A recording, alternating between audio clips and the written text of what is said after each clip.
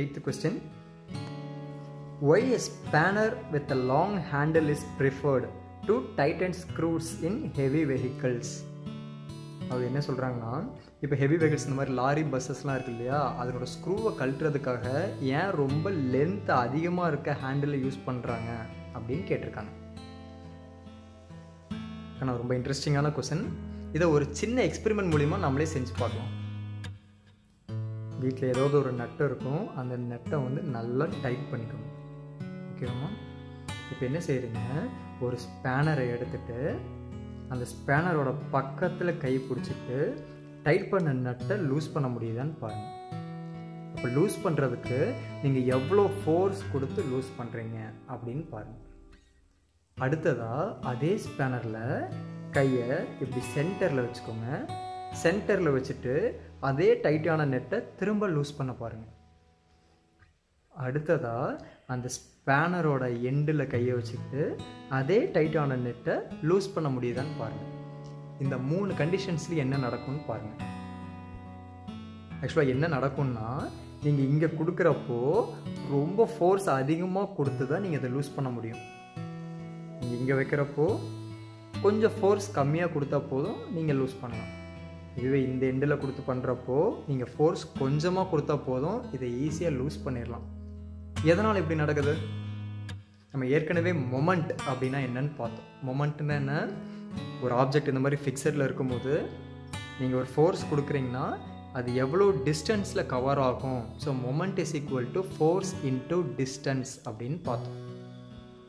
சரி, இப்போது நான் இந்த நட்டை 100 மொமெண்ட் கொடுத்து டைட் பண்ணி வச்சுருக்கேன். அப்போ ஈக்குவல் டு இந்த பக்கம் எவ்வளோ இருக்குது, வேல்யூ 100 இருக்குன்னு வச்சுக்கோங்க. இப்போது நான் இந்த ஸ்பேனர் இந்த இடத்துல பிடிச்சிருக்கேன்னா, இந்த சென்டர் பாயிண்ட்டுக்கும் நான் ஃபோர்ஸ் கொடுக்குற இடத்துக்கு நடுவில் எவ்வளோ டிஸ்டன்ஸ் இருக்குது, இது ஒரு 1 சென்டிமீட்டர் ஆர் 2 சென்டிமீட்டர் டிஸ்டன்ஸ்னு வச்சுக்கோங்க. அப்போ 100 is equal to F into 2. இப்போ நான் இதை அதிகமாக ஃபோர்ஸ் கொடுக்குறேன். அப்போ இந்த 2 அந்த அப்போ டினாமினேட்டரில் கொண்டு போங்க. 100 டிவைடட் பை 2. அப்போ ஃபோர்ஸ் இஸ் ஈக்குவல் டு 50. நான் இந்த இடத்துல கை வச்சேன்னா 15 நியூட்டன் ஃபோர்ஸ் நான் கொடுக்கணும். அப்போ தான் என்ன செய்யும், இந்த நட்டு லூஸ் ஆகும். இதுவே இப்போ நான் டிஸ்டன்ஸ் இன்னும் கொஞ்சம் அதிகம் பண்ணுறேன். ஓகேவாம்மா?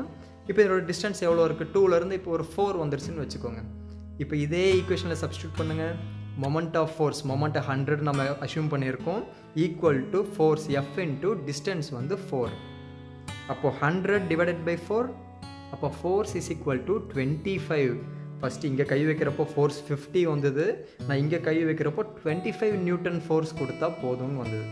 இப்போ இதுவே நான் இந்த எண்டில் கொண்டு போய் கை வச்சு பிடிக்கிறேன்.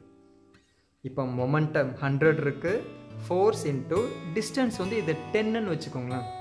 இப்போ 10 சென்டிமீட்டர் டிஸ்டன்ஸ் வந்தாச்சு. இப்போ நான் ஃபோர்ஸ் கொடுக்கணும். அப்போது 100 is equal to F into 10. அப்போ இங்கே மல்டிப்ளைல் இருக்க 10 இந்த பக்கம் வரும்போது டிவைட் பண்ணும். So 100 divided by 10 is equal to force. Therefore force equal to 10 Newton.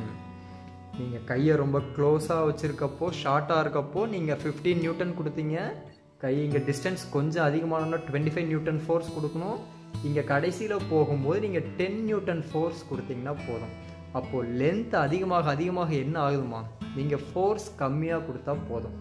இப்போ பாருங்கள், கொஸ்டின் என்ன கேட்டிருக்காங்க, நீங்கள் ஹெவி வெஹிக்கிள்ஸ் இந்த மாதிரி லாரி மாதிரி வெஹிக்கிளில் நீங்கள் ஸ்க்ரூவை டைட் பண்ணுறதுக்கு லூஸ் பண்ணுறதுக்கு ஏன் லாங் ஹேண்டில் ப்ரிஃபர் பண்ணுறீங்கன்னு கேட்குறாங்க.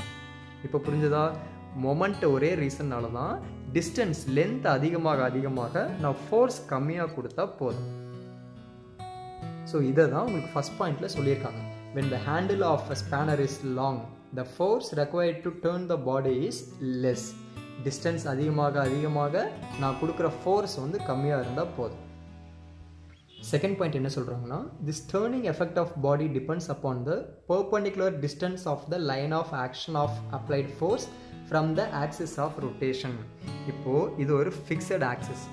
இப்போ இந்த இது நீங்கள் ஸ்பேனர் சுற்றணுன்னா இதை கண்டிப்பாக சுற்றணும். அப்போ இந்த பாடி சுற்றுறதுக்கு என்ன தேவைன்னா, பர்பண்டிகுலர் டிஸ்டன்ஸ் இந்த சென்டர்லேருந்து, அதாவது ஆக்சிஸ் ஆஃப் ரொட்டேஷன். இது எங்கே செய்யும், இங்கே தான் சுற்றும் இந்த இடத்துல. ஸோ இந்த இடத்த தான் அவங்க ஆக்சிஸ் ஆஃப் ரொட்டேஷன் சொல்கிறாங்க. இங்கேருந்து நீங்கள் அப்ளைடு ஃபோர்ஸ் கொடுக்குறீங்களா, எந்த இடத்துல ஃபோர்ஸ் கொடுக்குறீங்களோ இது ரெண்டுக்கும் நடுவில் இருக்க டிஸ்டன்ஸ், இது ரெண்டோட மல்டிப்ளிகேஷன் தான் மொமெண்ட். நம்ம ஏற்கனவே மொமெண்ட் நிறையா வீடியோவில் பார்த்துட்டோம்.